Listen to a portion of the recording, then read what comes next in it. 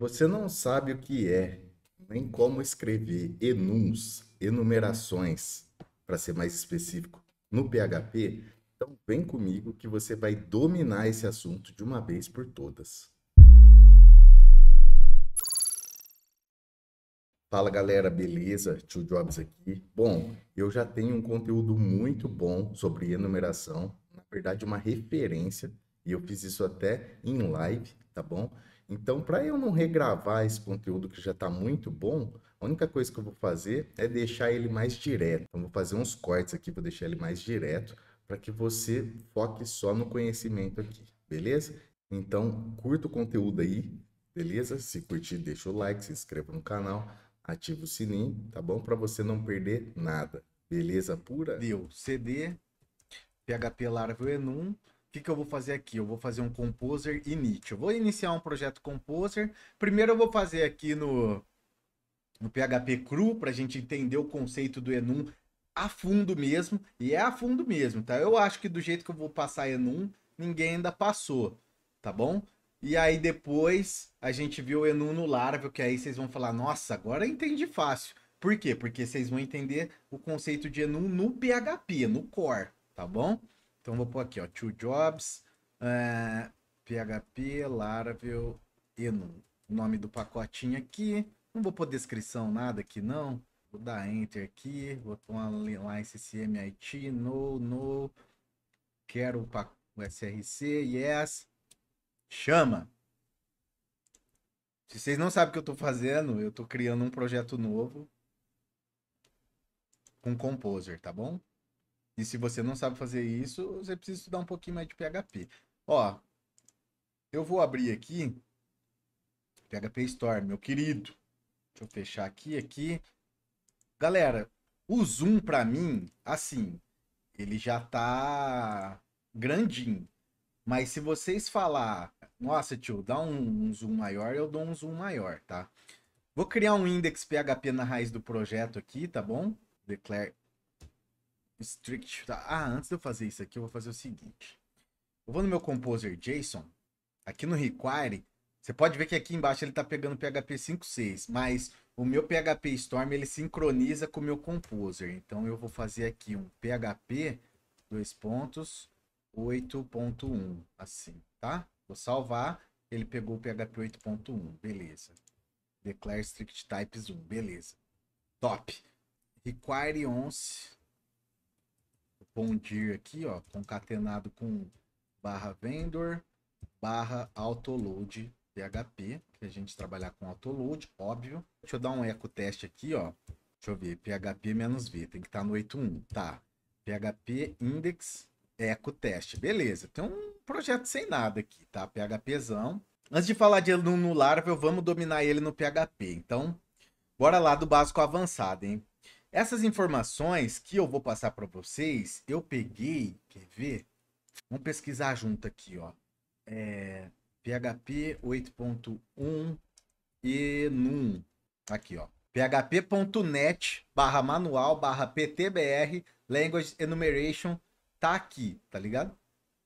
Aqui já é a visão geral das enum. Mas aqui do lado, ó, tá vendo do lado direito? Enumerações básicas. Aí, ó.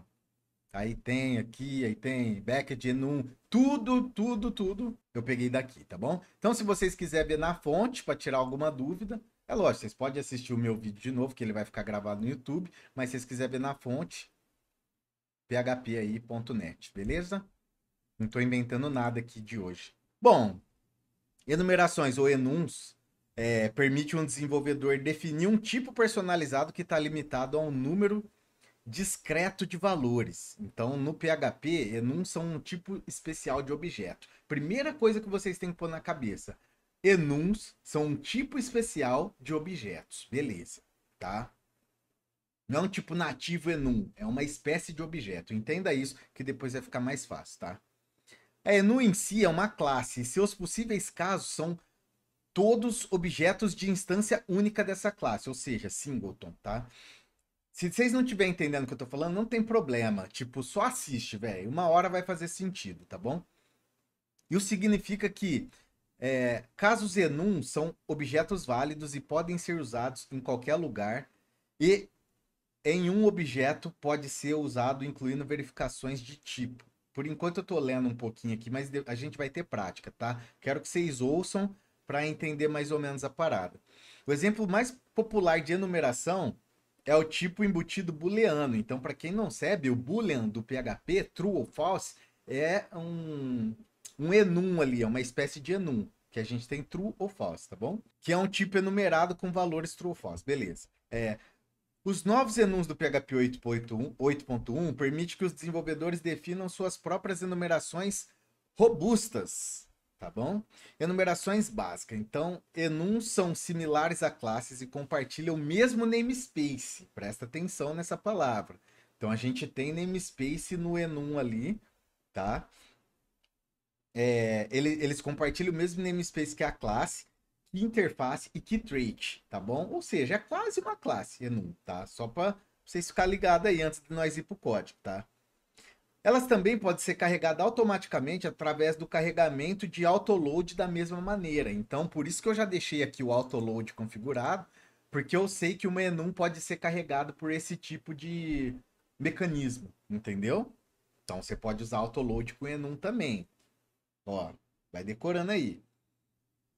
O enum define um tipo que possui um número fixo e limitados de valores possíveis. Então, já vamos para um exemplo aqui, ó. O exemplo que eu tô dando tá tudo lá no PHP mesmo, tá? Não tô inventando nada demais aqui. Então eu vou criar como se fosse uma classe aqui, porque ainda o PHP Store não dá suporte ao template de enum, tá? Mas beleza, depois a gente só renomeia ali. Então pensa que chama naipe. Sabe quando você joga truco, tem o naipe lá, copas, ouro, essas coisas? Beleza, vou clicar aqui. Então no meu namespace src, no meu diretório src, que refere ao meu namespace Tio Jobs PHP Laravel Enum, e se você tiver dúvida de onde vem esse namespace, é só você vir no Composer JSON e você vê autoload PSR4, olha lá, ó. Entendeu? Esse cara olha para o diretório src. Isso aqui eu acredito que todo mundo já saiba, mas tudo bem, tá? Então a primeira coisa, mudar aqui para enum. Então a gente tem aqui um enum naipe, beleza? E aí aqui dentro a gente declara por cases. Então assim, ó, case copas, ponto e vírgula. Case ouros, é os naipes do baralho, né? Case paus, case espadas, tá? Então aqui você poderia definir qualquer coisa, status, né? Pendente, ativo, pago, enfim.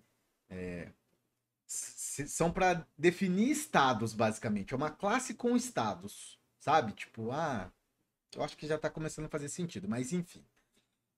Essa declaração que eu fiz aqui agora, deixa eu tirar isso aqui, ó, mais para baixo. Essa declaração, galera, o zoom tá bom antes de eu continuar? O zoom tá bom, o teclado não tá barulhento. Deixa eu ver aqui. Dá um feedback rápido aí, só para antes de eu continuar. Se vocês quiserem mais zoom, eu posso dar um pouquinho mais de zoom. Tá de boa? Tá dando para enxergar? Que eu escrevi naipe aqui, fiz case, copas, ponto e vírgula. Tá dando para enxergar certinho? Tá, então beleza. Aí, uma função pode ser tipada contra um tipo enumerado, em casos que apenas os valores desse tipo podem ser passados. Então, por exemplo, então ele dá um exemplo aqui, ó. Lá na documentação, o que que ele faz? Ele declara uma function aqui, ó, sei lá. Function pegar uma carta. Aí aqui ele vai receber. Deixa eu pôr no parâmetro aqui. Aqui ele vai receber um naipe, certo? Cifrão naipe. Beleza?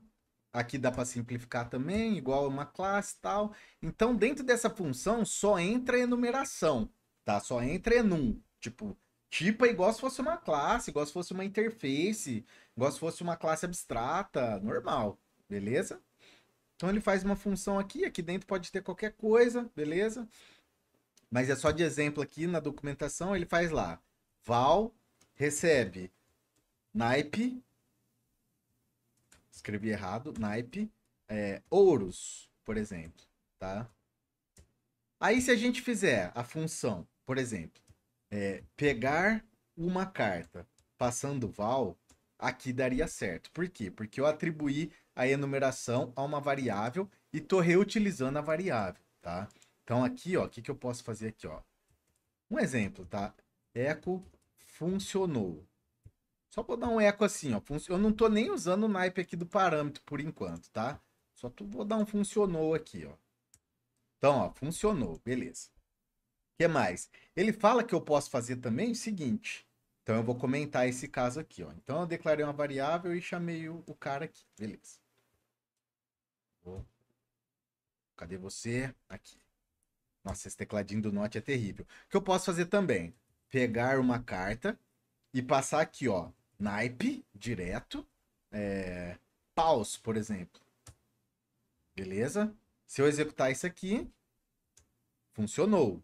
Então, normal, porque eu tô passando uma instância já da enum no parâmetro. Ou seja, eu poderia passar a variável, que é basicamente eu atribuir uma instância a uma variável, eu passo a variável, beleza. Posso passar a instância direto, beleza. Funciona também, vocês viram aqui, ó, funcionou. Agora, na minha enum aqui, vamos supor, eu tenho aqui copas, por exemplo. Se eu tentar chegar aqui e falar assim, copas, uma string, copas, isso aqui já não funciona. Tá bom? Isso aqui já dá um erro. Então, já começa o conceito de enum aí, tá bom? Não pense que esse primeiro caso também que eu fiz aqui, ele é como um array, tá? Então, ele não é como um array. Esse case copas não é o zero, igual um array. Sabe? Isso aqui, por trás dos panos, não é um zero. Não tem nada a ver com array isso aqui, tá bom? É um enum mesmo. Em vez disso, cada caso é apoiado por um objeto singleton com esse nome, tá bom? Com esse nome, copas, ouros, paus e etc. Então vamos fazer um exemplo aqui, ó. Então esse caso aqui, depois vocês revê no YouTube aí, beleza? Então cifrão A igual naipe espadas, por exemplo. Cifrão B é igual naipe espadas. Galera, essa parte aqui é meio chatinha, mas eu preciso que vocês entendam, porque eu quero que vocês tenham o domínio de enum, tá? É o que eu falei, do jeito que eu tô passando hoje, não sei se ninguém teve essa paciência de passar, não. Então, se eu fizer aqui sei lá, um print array, um exemplo, que eu não tenho DD aqui do largo, saudades DD. Cifrão A é igual, cifrão B, isso aqui, ele tem que retornar true pra gente, tá? True é a mesma coisa no PHP aqui, tá? Mas beleza. No DD ele ia mostrar true aqui, certeza. Agora, se eu fizer assim, ó, A é instance of de B, isso aqui ele também retorna true. Tá bom? Ou true. Então, no if, você pode fazer assim com instance of, uma variável instance of do naipe, por exemplo, você pode fazer. Ou uma variável igual, tipo o naipe, entendeu? Você pode fazer assim também. Verificar assim, beleza? Bom, tranquilo. Esse tipo de caso sem dados relacionados é chamado de caso puro. Então, isso aqui, que não tem dados relacionados, vocês já vão entender por quê. É um tipo de enum que chama pure case, caso puro, tá? Dados relacionados é se eu fizesse assim, ó, case copas é igual copas. Isso eu posso fazer também, tá? Tá dando erro ali, mas depois eu vou falar por quê. Mas como ele não tem dados relacionados, isso aqui é um caso puro, ou uma pure case, tá bom? É uma enum pura, tá bom? Você vai ver um desses termos aí na internet. Quando você fala, tá falando do caso puro, você sabe que é uma enum que não tem valor relacionado.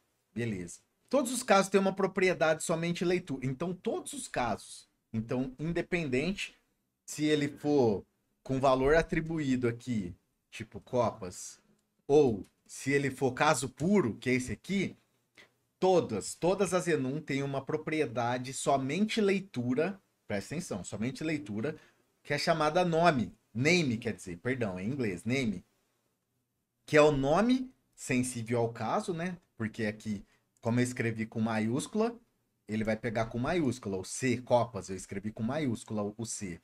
Aqui o O, ouros com maiúscula. Então ele é sensível ao caso, tá? Então ele é Ele tem uma propriedade name, somente leitura, tá? Que é o nome, sensível ao caso maiúsculo e minúsculo, do próprio caso. Por exemplo, então vamos fazer aqui um exemplo. Deixa eu ir apagando aqui para não ficar lotado de coisa. Então eu vou dar aqui um echo, que aí eu sei que aqui vai retornar uma string.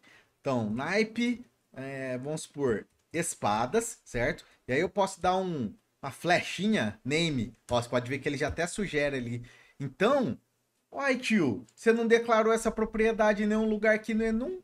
Beleza. É porque o fato dele ser um Enum, ele já traz com ele a propriedade name, que a gente pode chamar, que vai retornar o quê? Aqui, ó.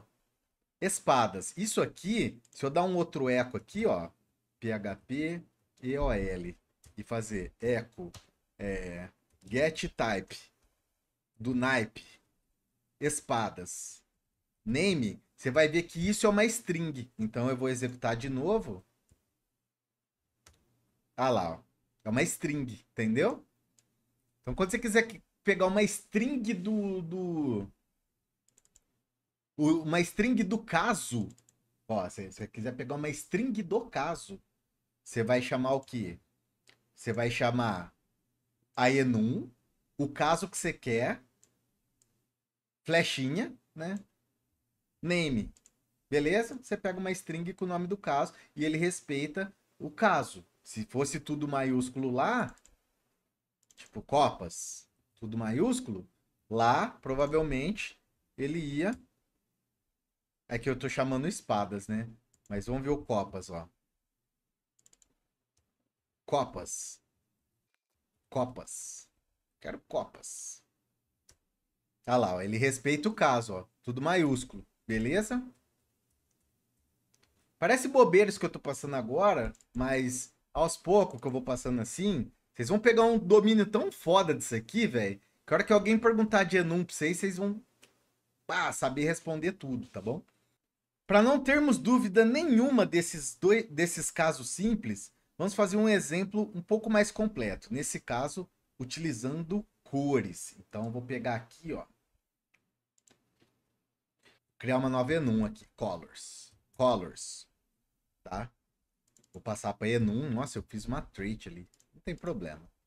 Passei para enum. Então, case red, certo? Case blue. Sempre com ponto e vírgula, tá?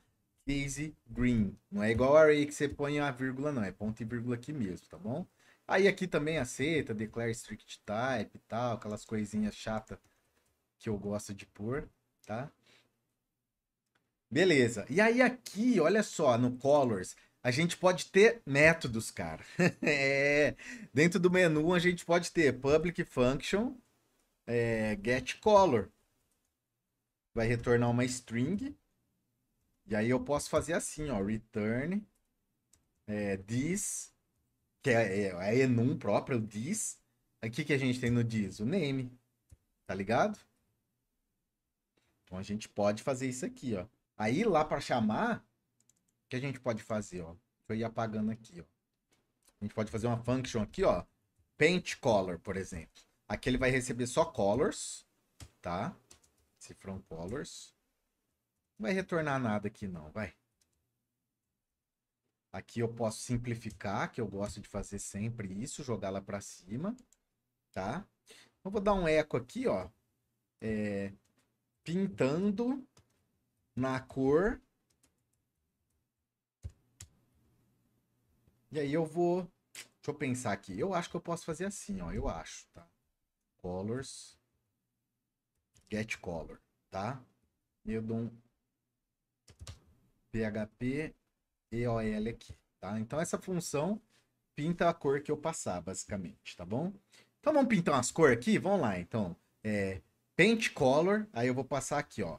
Colors red, por exemplo. Beleza. Vamos pôr mais uma aqui, ó.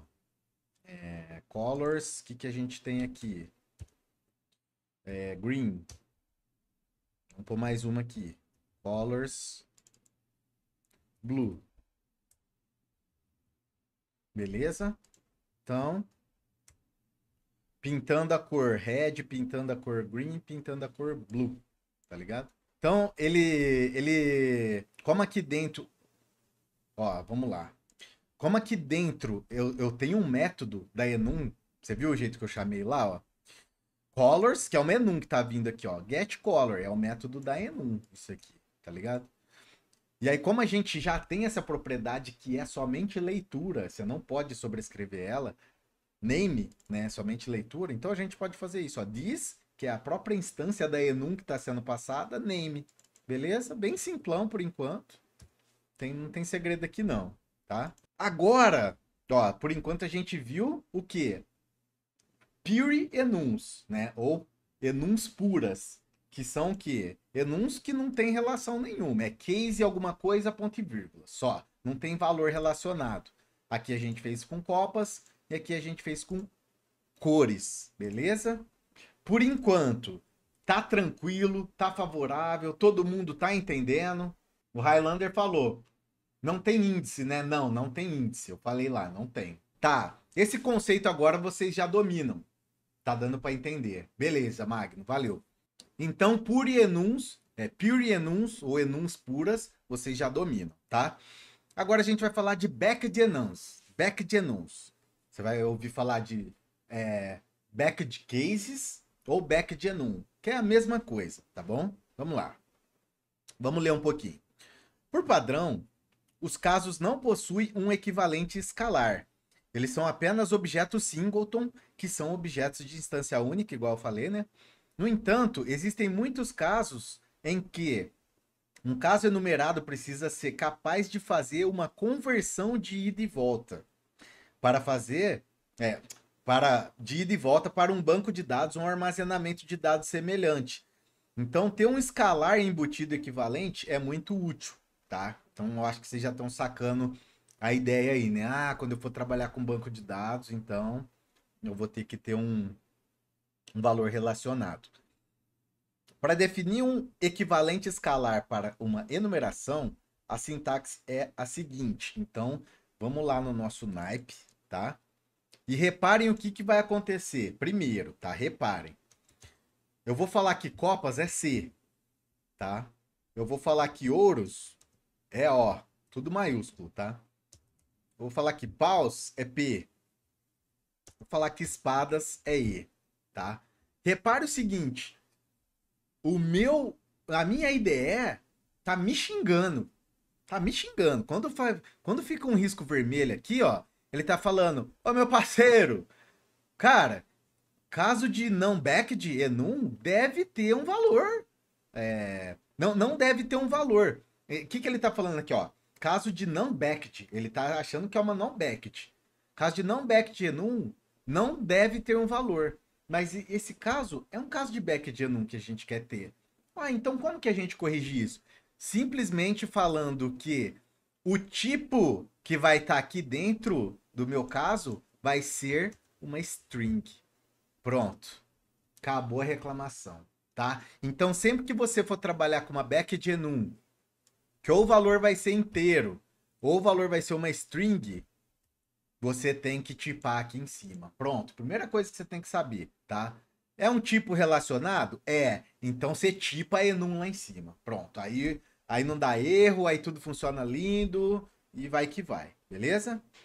Bom, como eu falei, é um caso que possui um equivalente escalar. O equivalente escalar seria o que a gente está atribuindo ao caso, certo? É chamado de backed case. Então você vai ouvir backed case, backed enum, enfim, backed. É isso. É essas enumerações com equivalente escalar, tá?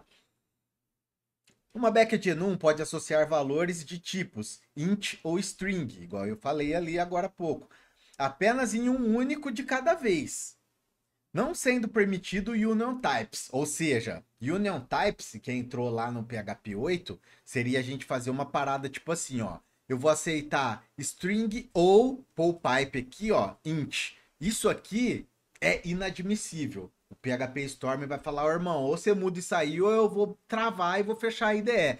Não existe isso aqui. No PHP 8.1, no Laravel, nada. Quando você falou enum, ou você vai trabalhar com string ou você vai trabalhar com int. Não tem como fazer union types, tá? Decore isso aí. O que mais? Backed cases possuem uma propriedade adicional somente leitura chamada value. Opa! Então, quando eu tiver com backed case aqui, eu tenho uma outra propriedade disponível para mim, tá? Que ela é somente leitura, que ela chama value. Antes a gente tinha name, aqui a gente tem name também, para pegar esse copas aqui, tá? Mas agora a gente tem uma outra propriedade que é o value, que é para pegar quem será? Quem? Quem será? Hã? Quem será que o value pega, hein?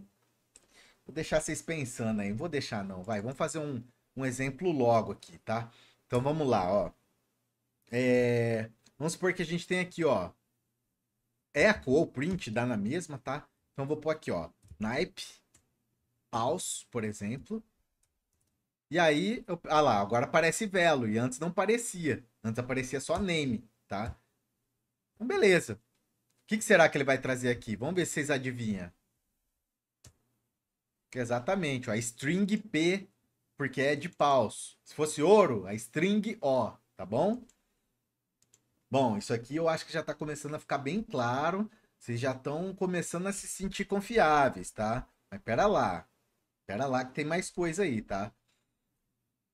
Backend enums implementam a interface interna backend enum. Então aqui por trás dos panos, tá bom? Por trás dos panos, a gente não tá vendo aqui, mas é como ele fizesse assim, ó. Implements backend enum, tá? É como ele fizesse isso.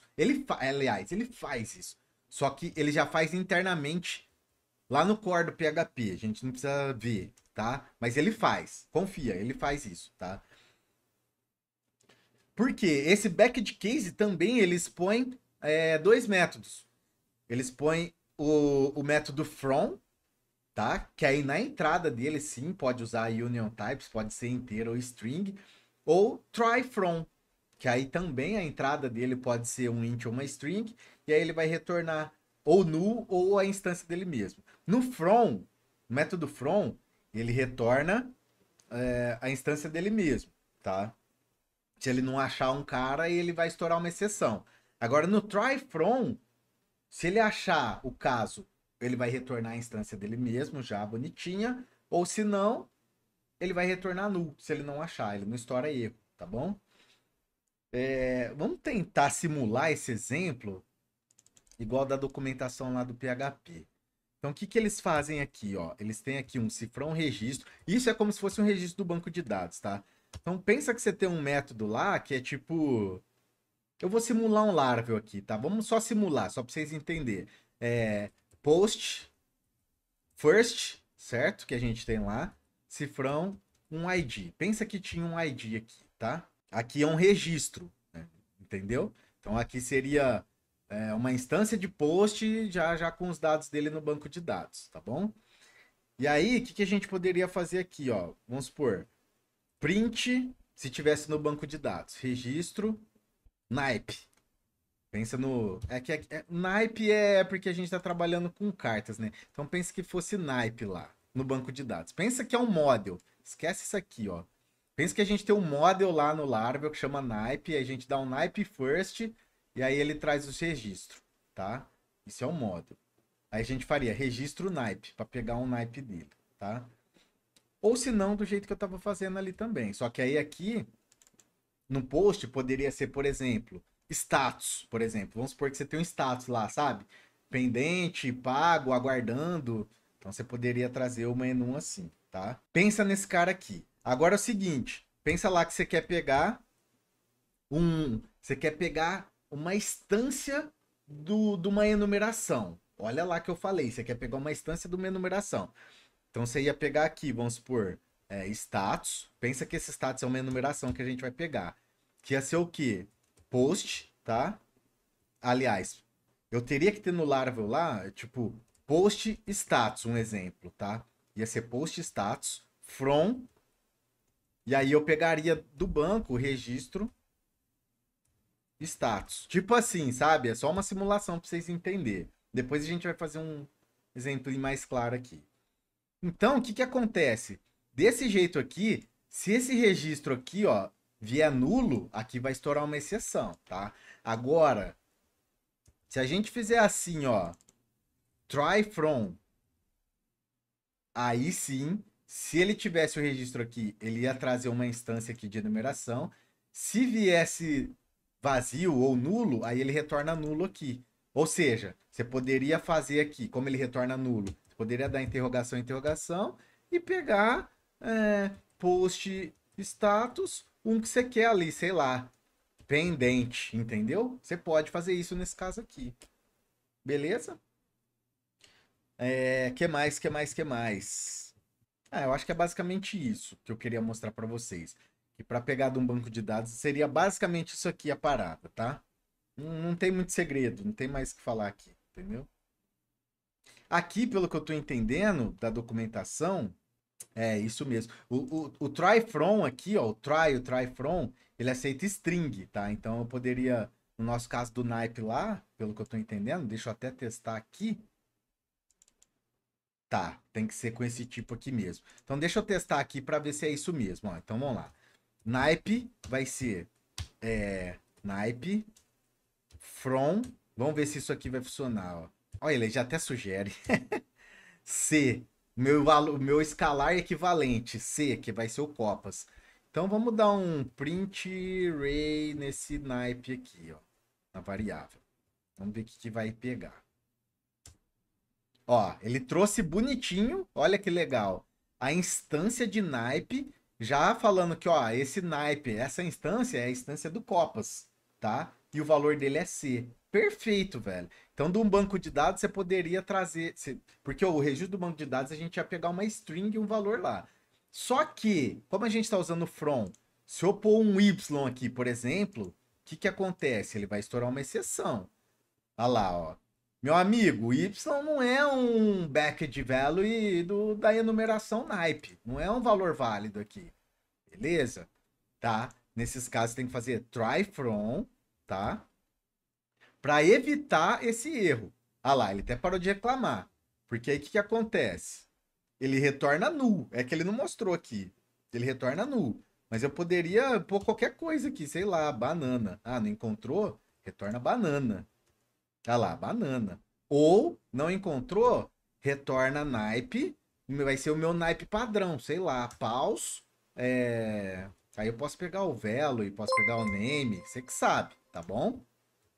Que os dois retornam uma string. Olha lá. Micaelsons começou a seguir. Micaelsons, obrigado pelo follow, meu querido. Tranquilo. Essa parte aqui, tranquilo também? Dos métodos from e try from? Bem tranquilo? Tá bem claro também? Eu achei bem fácil também por enquanto. Vamos lá. Métodos de enumeração. Então, eu já tinha feito aqui um exemplo para vocês do getColors, que vocês sabem que tem como colocar método nas enumerações, tá? Mas vamos lá, vamos ler o que a documentação diz para ficar bem mais claro ainda. Enums, tanto pura quanto backed, tá? Podem conter métodos e podem implementar interfaces. Ô, louco! Implementar interfaces, velho. Também nas enum. Então, o que ele deu de exemplo aqui, ó? Por exemplo, aqui da cor, a gente tem um getColor aqui, tá? Beleza. Mas vamos fazer o seguinte.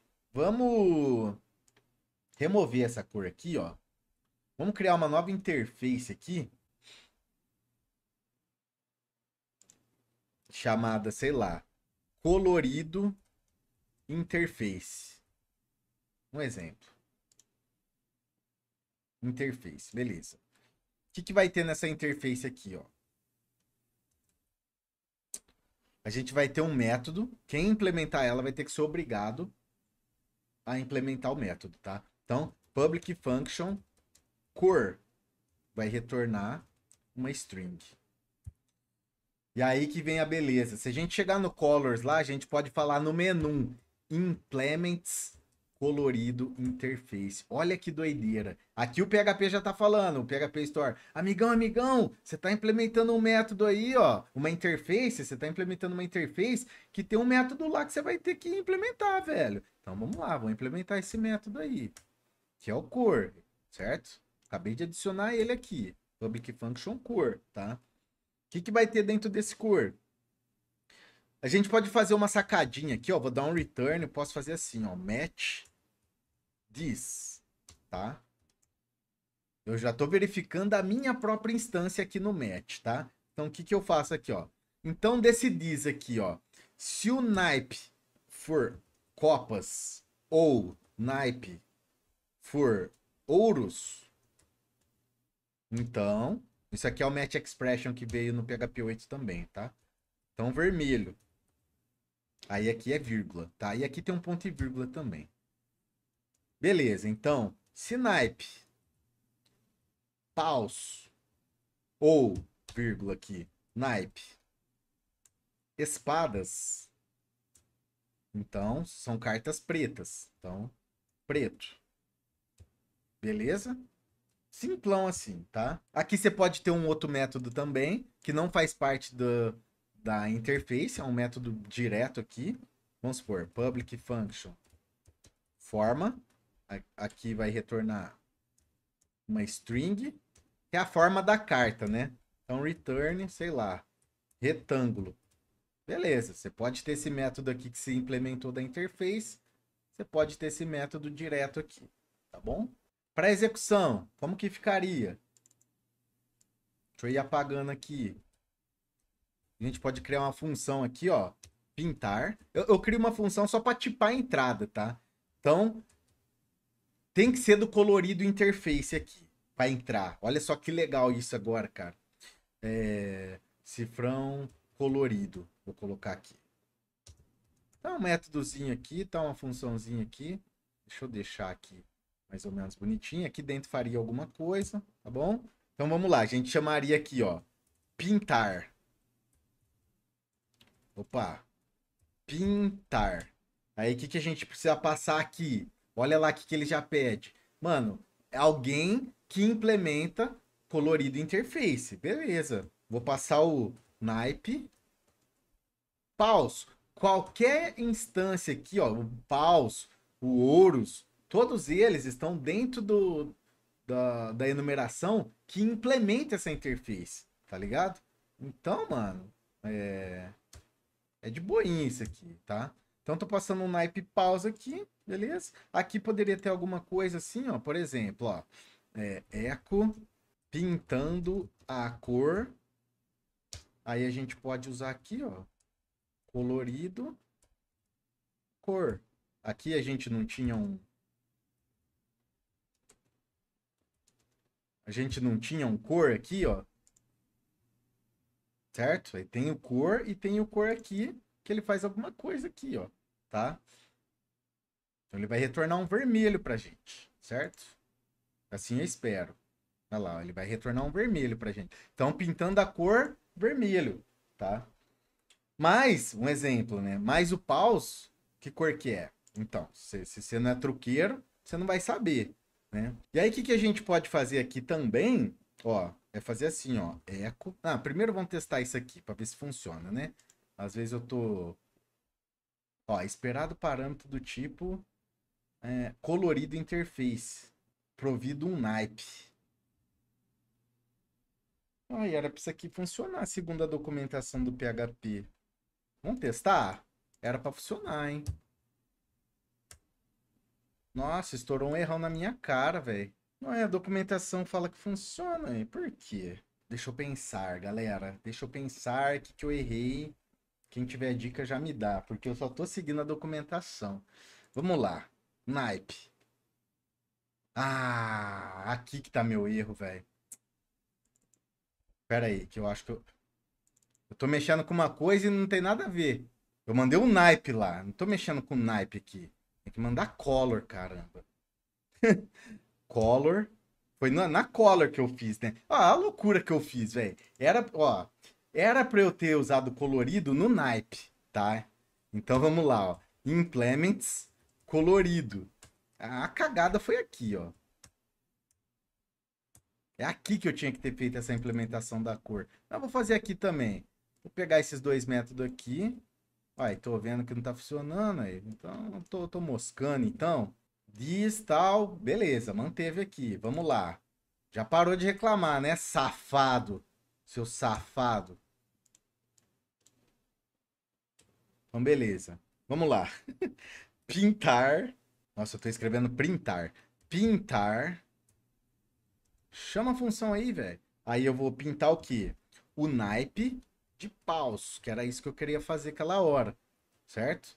Vamos ver agora, você vai? Aí, foi, pintando a cor preta. Beleza. E o ouros? O ouros é que cor? Cor vermelha, entendeu? Então, só pra gente recapitular esse pedacinho aqui, o que que a gente fez? A gente declarou uma interface, tá?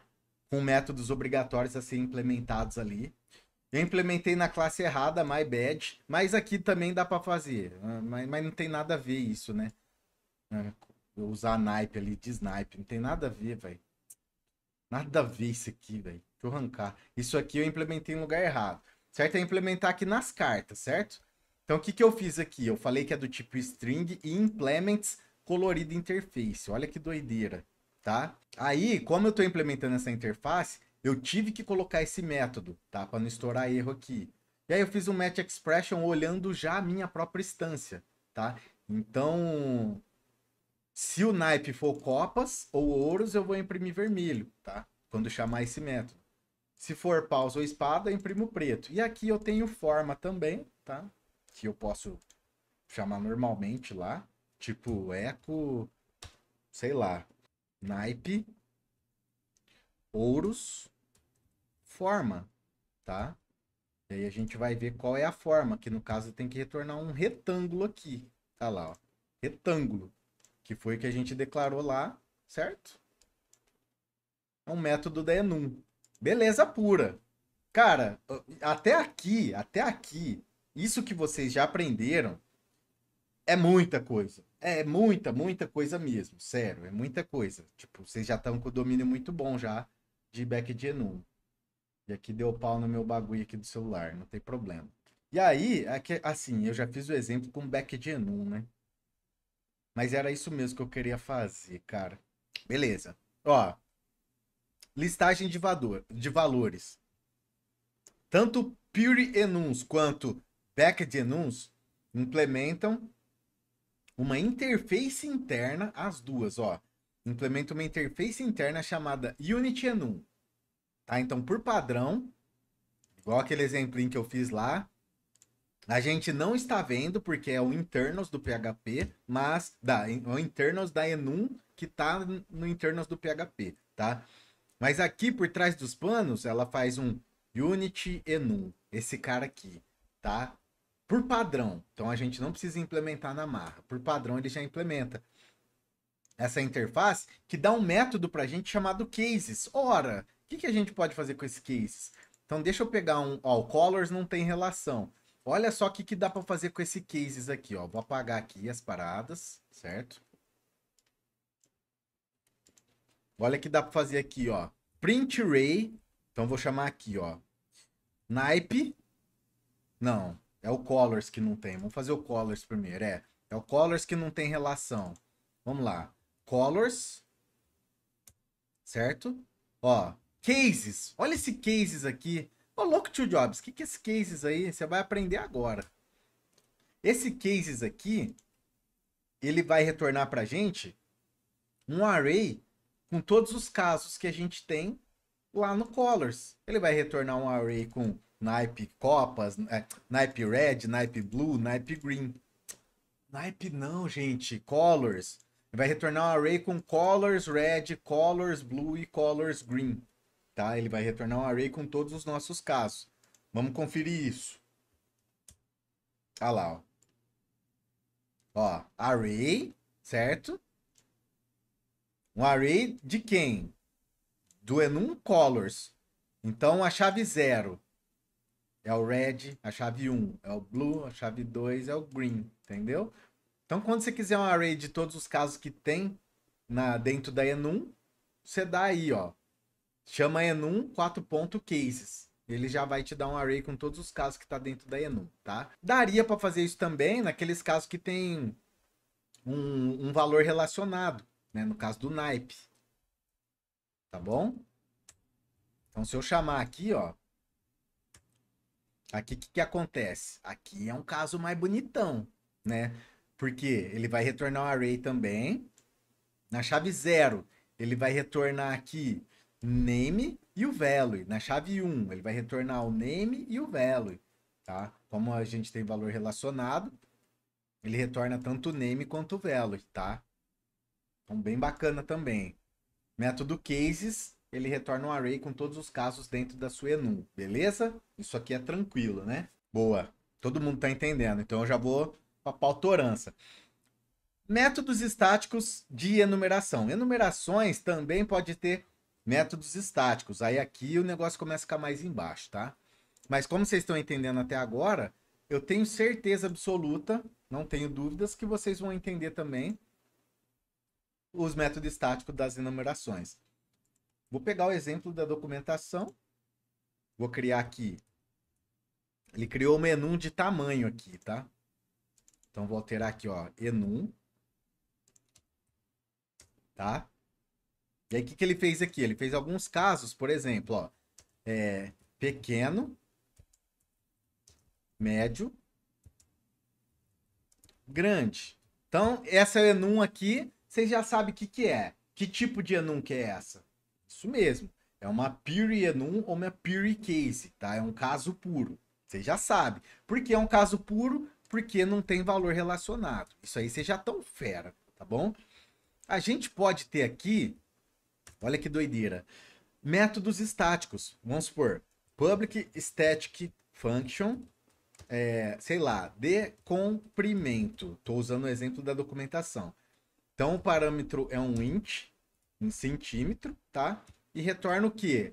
Eu mesmo estaticamente. Então, static, tá? Então, vou dar um return aqui. Aí eu vou fazer uma maracutaia que eles fizeram aqui também, ó. Forçar a entrar na expressão match, forçando um true aqui, tá? Então, se o cm que passou aqui no parâmetro, se esse centímetro for menor que 50, tá? Então, static, que é eu mesmo, certo? Pequeno. Dá para fazer isso aqui na enumeração, tá? Se o cm for menor do que 100, então a gente faz aqui static médio. Default, né? Qualquer outro caso aqui, static grande. Grande. Cuidado com o caso, sensitive. É case sensitive total essa porra aqui, velho. Então, se você escreveu maiúsculo aqui o P, aqui tem que ser maiúsculo também, tá? Então, a gente tem esse método estático aí, entendeu? A gente poderia chamar ele normalmente, tá? Na documentação não tem um exemplo, mas eu vou tentar chamar esse cara aqui, que é o tamanho, tá? Então, vamos lá. Vamos ver um eco aqui, ó. Eco, tamanho, que é o nosso enum, certo? De comprimento. Então, vamos colocar aqui 40, um exemplo. Será que ele vai imprimir isso ou ele vai dar um erro? Deixa eu ver aqui, ó. Ele retorna um tamanho. Ele retorna um tamanho. Então, tem que pegar o name. Entendi. Vocês entenderam a parada que eu fiz aqui? Ou... Não sei se vai funcionar, mas eu acho que eu entendi, hein? Vamos ver se vai funcionar. Na documentação não tem esse exemplo, tá? Eu tô tendo que aprender aqui agora. Ah, é isso mesmo. Entendeu a parada aqui? Como o nosso método fala assim, ó, 50, menor que 50 centímetros é pequeno. Então eu vou pôr 55 aqui. O que ele vai ter que vir aqui? Pô, já é o médio, né? Acima de 100, sei lá, 101. É 100 mesmo, eu acho, né? Pô, é grande. Olha que da hora isso, cara. Olha que da hora. Vocês entenderam a paradinha aqui do método estático? Nossa, muito show. É que eu não sabia que eu tinha. Que, tipo assim, ó. Como ele retorna ele mesmo, então eu já posso chamar o método que está disponível dele, tá bom? Que é o name. Não, o método não, a propriedade. Ele retorna ele mesmo, eu já chamo a propriedade dele. Encadeado aqui, ó. Top, topzera, tá?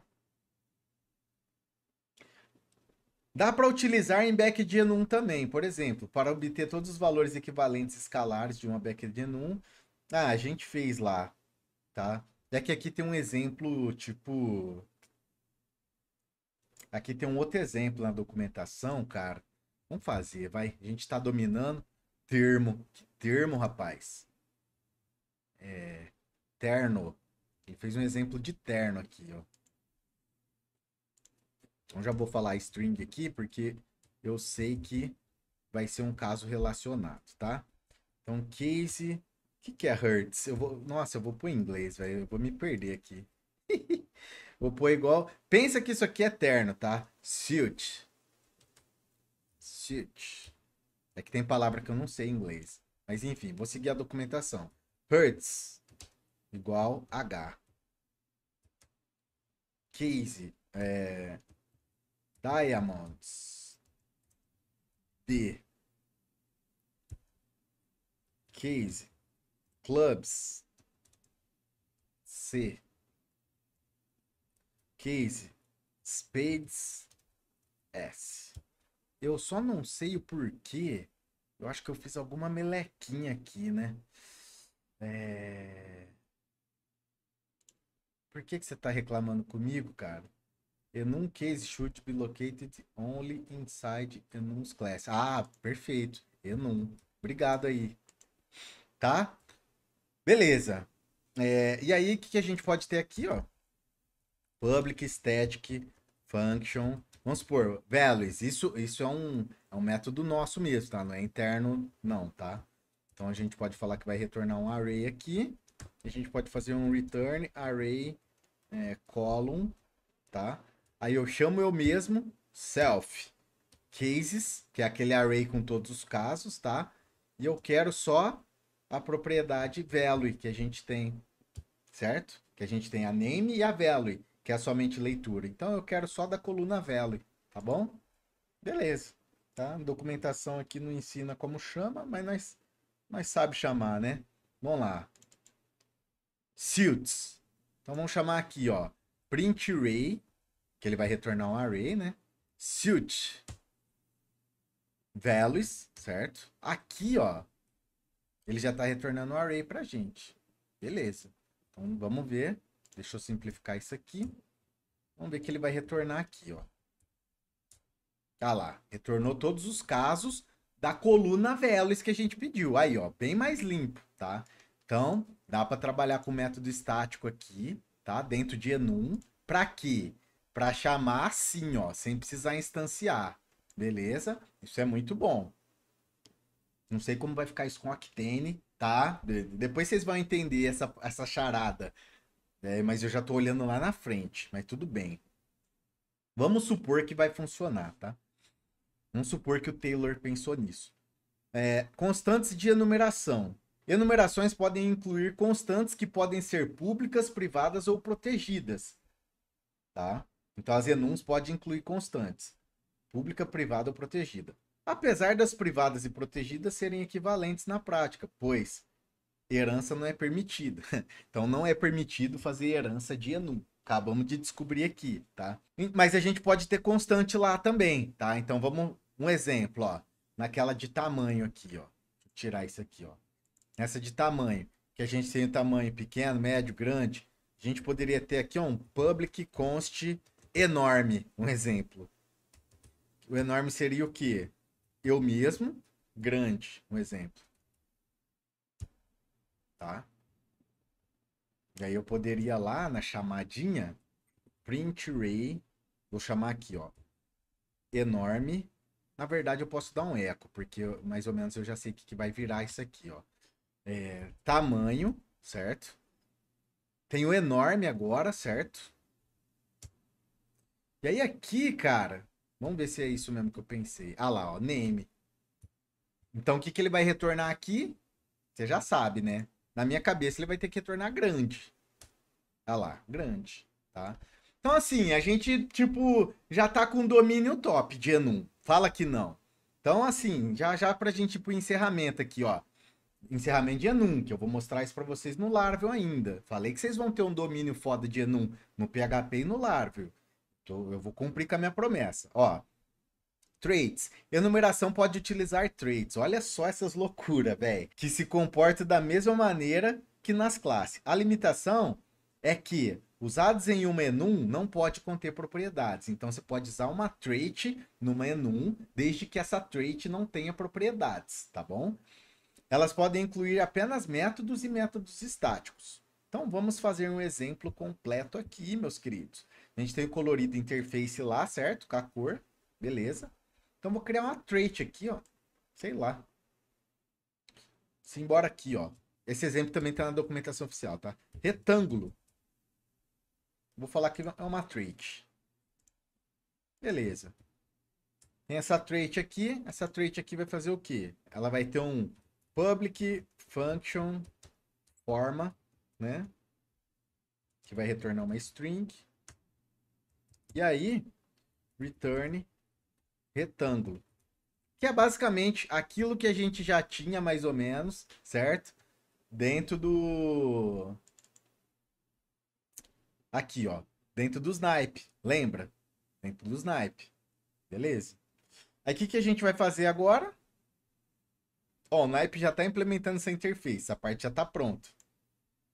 Então, aqui eu vou tirar esse método. Olha só que legal. E olha o que a gente faz, igual a gente faz já no Laravel. Use quem? Retângulo. E retângulo, velho.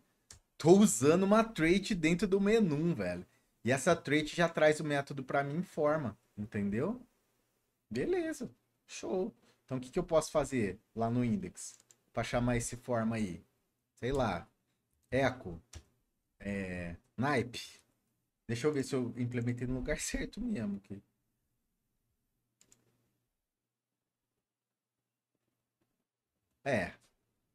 Implementei no lugar certo. Vamos ver então. Naipe, ouros, por exemplo, forma, beleza? Então aqui ele vai retornar uma string, então eu posso dar um eco aqui, tá bom? Então sempre a gente tem que pegar a instância, ó. Isso aqui é uma instância, é um singleton, tá? É uma instância única. Não tem como eu chamar naipe direto forma, não. É naipe do quê? Urus, e aí eu chamo método, e aí eu chamo case, e aí eu chamo name, o value, entendeu? Beleza, agora sim. Deixa eu... Olha lá, o retângulo, tá? E olha que doideira, velho. Dentro do menu a gente implementa a interface e pode usar trait. Mano, isso aqui para mim é uma classe rustida, tá? Mas beleza. É assim que funciona no PHP, é assim que a gente vai usar, beleza. Galera, agora sim eu já posso, né? Que eu queria mostrar de enum é isso. Se eu não passei tudo da documentação oficial, passei 90%, que é o que a maioria hoje não sabe de enum, tá? Tipo, o que você aprendeu hoje nessa live, ou se você vai assistir depois, até aqui, até nesse momento da live. O que você sabe de enum já é o que mais que 90% de pessoas que trabalham com PHP sabe, tá? Então, confia, tá? O pessoal não entra na documentação lá e debulha o bagulho. É muito difícil, tá bom? Então, beleza. Agora a gente vai ver essa parada no Laravel. Eu vou fechar aqui. Beleza. Olha como que vai ficar claro agora, porque vocês concordam comigo? Se eu mostrasse no Laravel, vocês iam ficar meio... gostei, mas não entendi. Mano, agora vocês entenderam a parada no PHP, velho. Agora vamos pro Laravel. Deixa eu compartilhar minha tela aqui. Deixa eu conferir se compartilhou. Compartilhou. A gente tem um projeto Laravel 9 aqui que a gente tá dando umas fuçadas nele, certo? Vou abrir ele aqui. Vou abrir ele. Que é o da live anterior. E vou comer um amendoim também enquanto carrega. No Laravel tem o Enum Attribute Caching.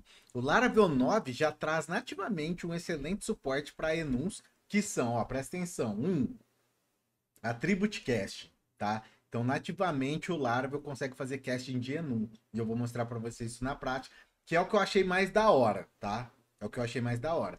Vou passar no detalhe para vocês dominar o bagulho. 2. Implicit Route Binding.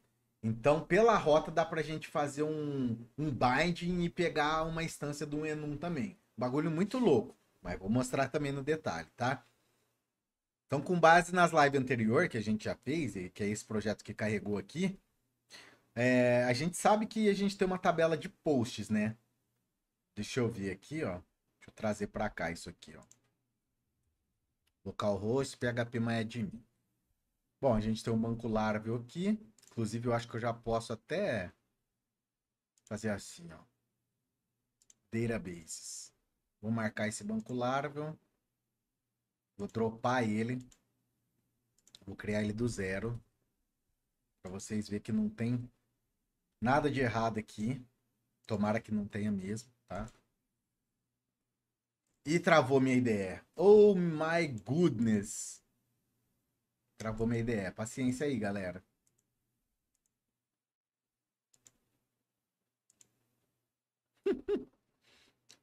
Sempre que eu faço live, minha ideia dá uma zica, velho. PHP Storm é pesadão demais. Isso é louco. Mas eu gosto dele, hein? Ele deve estar indexando por trás desse pano aqui, ó.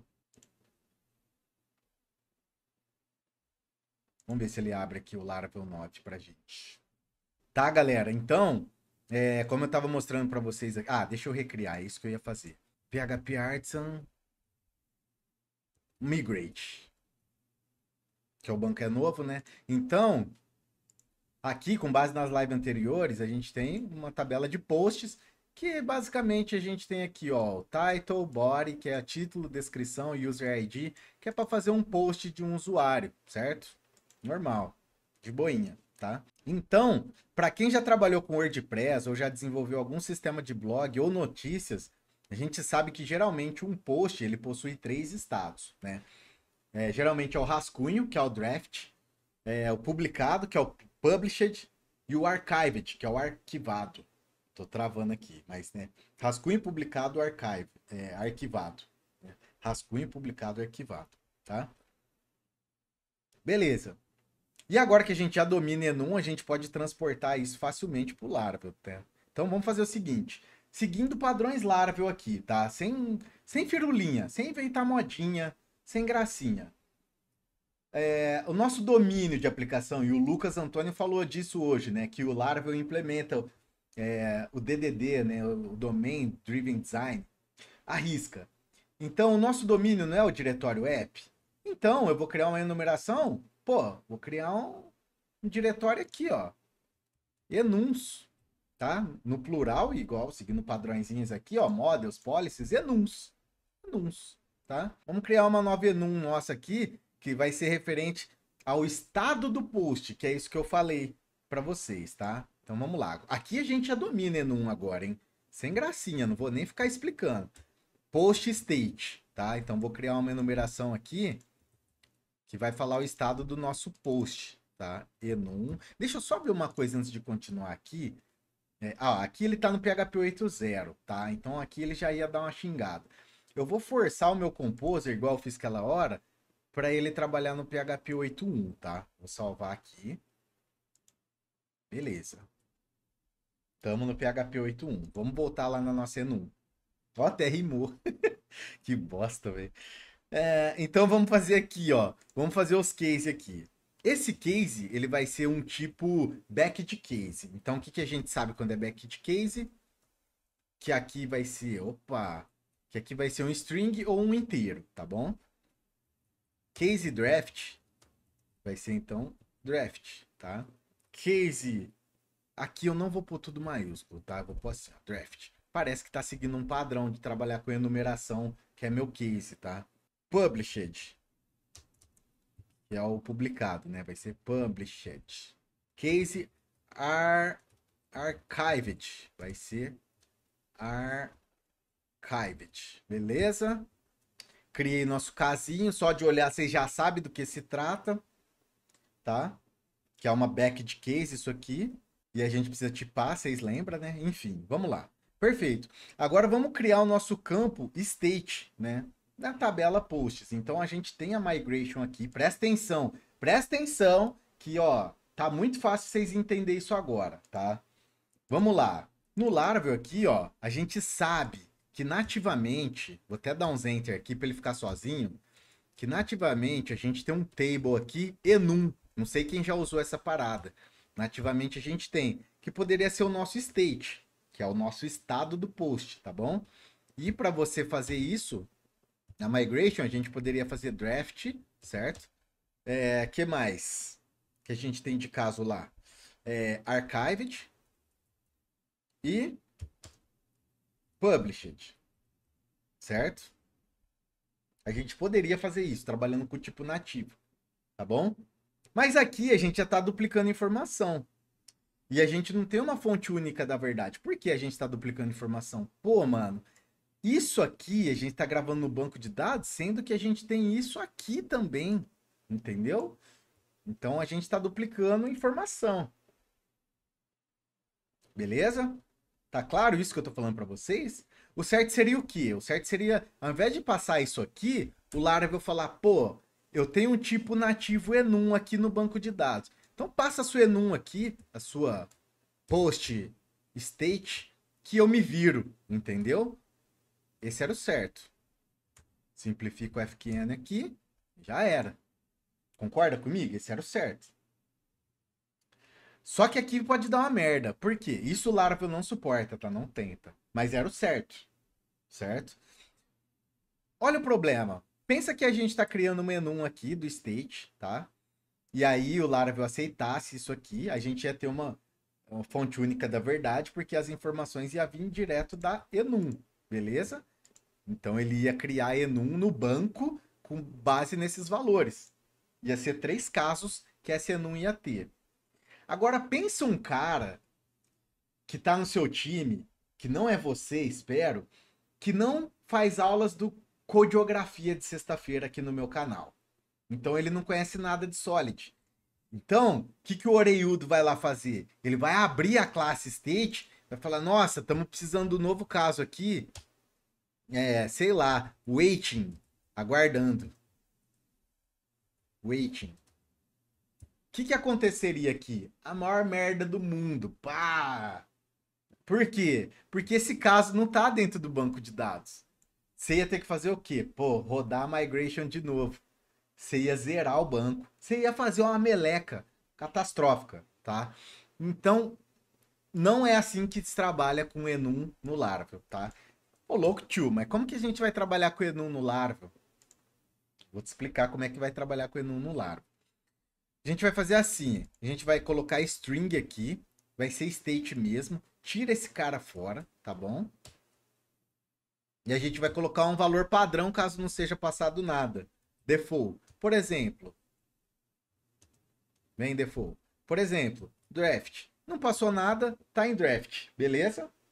Se fosse um pedido, não passou nada, pending, pendente, um exemplo, certo? Beleza, tá? Vamos trabalhar com a string aqui. E aqui deu, não tem muito o que fazer aqui não, tá? Aí que a gente vai fazer? Vamos reconstruir nosso banco aqui, ó. PHP Artisan, migrate, fresh. Vou popular os dados também, tá? PHP Artisan DB seed, post seeder, que a gente tem, né? O post seeder. Vamos ver como é que vai ficar o nosso banco aqui. Beleza. Populou. Vamos ver como é que ficou Laravel posts. Olha lá que da hora. Como a gente não preencheu nada no state, então tudo tá vindo como draft. Beleza, tá? Ótimo.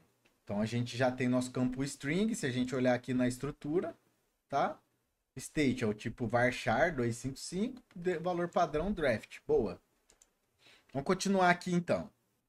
Agora, vamos testar uma parada aqui no model, tá? E aí eu vou usar aquele Laravel Kit, cara. Sem dó. Já expliquei isso num vídeo aqui no canal. Se você não sabe do que se trata, procura aí. Vamos fazer o seguinte aqui, ó. Aqui, só para vocês entenderem o que eu estou fazendo. Esse Laravel Kit é como se fosse um PHP Artisan Tinker de forma visual. Mais visual, vamos falar assim, tá?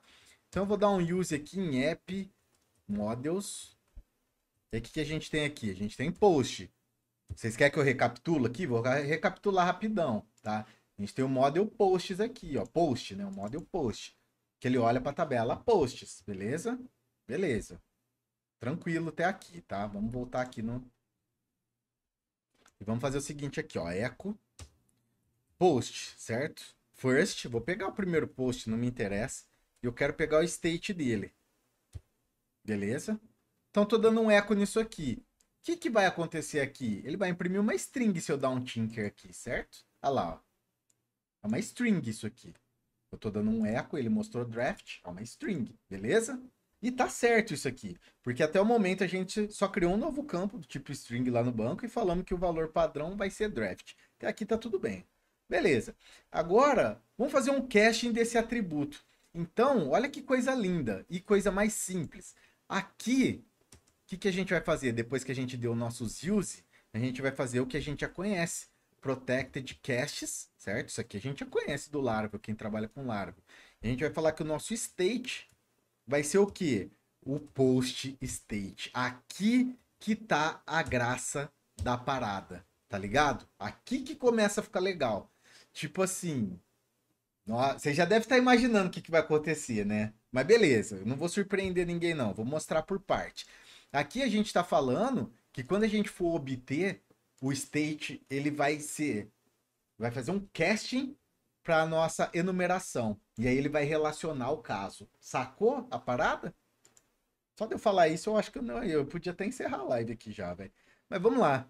Vamos voltar no Laravel Tinker e vou deixar do mesmo jeito aqui, ó. Opa! O que ele fala aqui, amigão? O objeto, olha assim. Objeto da classe enum post state. Olha lá, ele já chamou o enum post state. Certo? Não pode ser convertido em uma string. Beleza pura, velho. Não tem problema não. Vou passar isso aqui para print R, né? Print array, que é como se eu estivesse imprimindo um array, porque com echo eu não posso imprimir um array, no PHP pelo menos. Vamos dar um tinker. Olha lá o que veio, velho. Ele fez um cast do valor string draft que veio do nosso banco para nossa classe de enumeração post state, tá ligado? Olha isso. E aqui a gente já sabe brincar, né? Daqui para frente a gente já sabe brincar já. Então o que a gente pode fazer aqui, ó? Vamos supor, ó. Eu posso dar um eco aqui, ó. Como a gente já sabe brincar daqui para frente, e a gente sabe que é uma instância de um enum que a gente já domina, olha o que a gente já pode fazer. Name. Lembra que a gente fez isso? O que mais que a gente pode fazer? Post first. State. Quando eu dou um state aqui, ele já virou uma instância da nossa enum post state. Value. Lembra que ela é uma enum que... Ela é uma back de enum, certo? Até onde eu lembro, ela é uma back de enum. EOL. Tá? Então vamos dar um tinker aqui, ó. E olha lá, ó. Draft. Lembra? O name, eu pego o caso. O caso, quem que é o caso aqui? Ó, case draft. Esse é o caso. Com D maiúsculo, title case aqui no caso, né? D maiúsculo, P maiúsculo. Então ele trouxe o caso. O value, ele traz quem? O valor relacionado. Que tá minúsculo aqui. Beleza? Se eu escrever esse banana aqui, ó. Por que ele dá erro? Olha só que legal.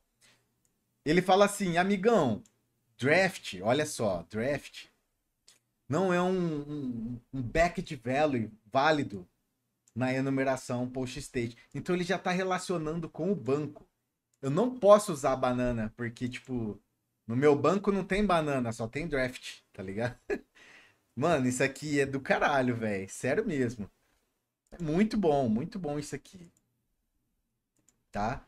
Mas se no banco tivesse banana, escrito banana, e eu nomeasse ali para banana, ali, aqui ele imprimir banana, tá? No value. Enfim, pela gente ter feito o casting, olha só, como a gente fez o casting da propriedade state, certo? Lá no model state, se você lembrar, a gente fez o casting aqui, cadê? Dessa propriedade state. Ora, isso implica em quê? Se eu quiser criar um novo post, certo? New post, não precisa nem abrir parênteses aqui, não tem construtor. Vamos supor que eu faço post state, eu vou setar direto esse valor. Se eu colocar aqui banana, que é um valor que não aceita na minha enumeração, só de eu fazer isso, velho, não preciso nem tentar salvar. Ó, banana não é um back de value. É um valor válido para back de enum. Mas e draft?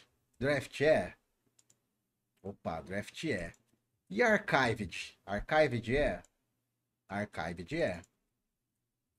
Published? Published é. Então ele deixaria a gente criar aqui um novo post no banco.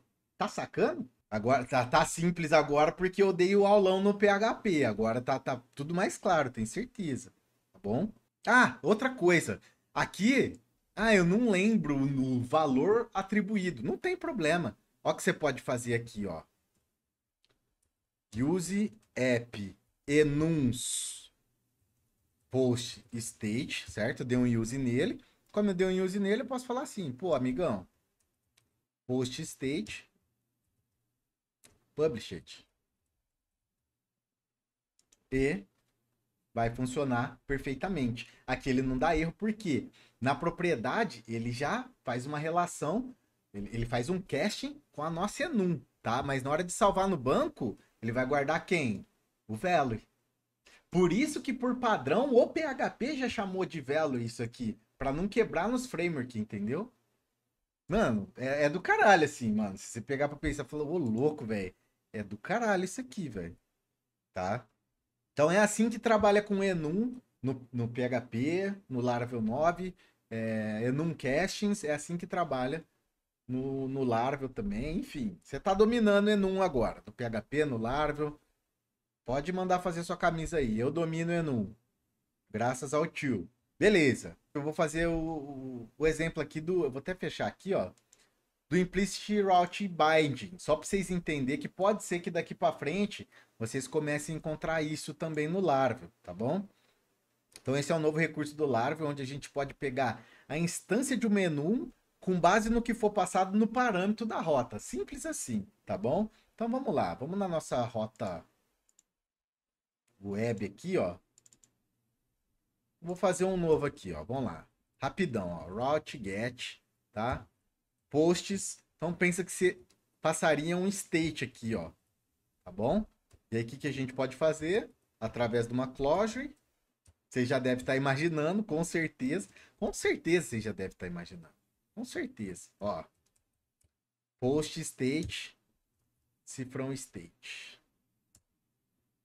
Tá? Vou simplificar isso aqui. E se eu der um DD, graças a Deus, agora eu posso dar um DD. Eu tô dentro do Laravel. Deixa eu ver se eu tô rodando aqui, ó. PHP Artisan. Tô rodando aqui? Não tô rodando. PHP Artisan Serve. Vamos rodar o servidor aqui. Vamos abrir essa bodeguinha. E vamos fazer lá, ó. Posts é a nossa rota, certo? E o state. Vamos passar um state válido. Draft, certo? Olha lá o que ele traz. Deixa eu dar um zoomzão aqui na cara de vocês, ó. Ó o que ele traz. Nossa, apertei coisa até demais aqui, ó. Olha o que ele faz. Ele já faz um bind da nossa enumeração. E se eu passar archived? Também. Se eu passar published? Também. E se eu passar banana? 404, fião. Eu não tenho essa enumeração, tá ligado? Mano, isso aqui vocês vão ver muito, muito, muito em daqui pra frente em pacote, no Laravel. Cara, você vai ver muito isso aqui, tá? Fique esperto que vocês vão ver muito isso aqui. Beleza? Bom, galera, espero que tenham gostado do conteúdo aí. Como eu falei no início, se curtiu, deixa o like, se inscreva no canal, ative o sininho também para você não perder nada. Compartilhe esse vídeo ou o canal aqui inteiro com uma galera aí, grupo de faculdade, grupo de programação, tá? Porque aqui nesse canal tem muito conteúdo de qualidade, beleza? Eu fico por aqui, forte abraço e bora estudar.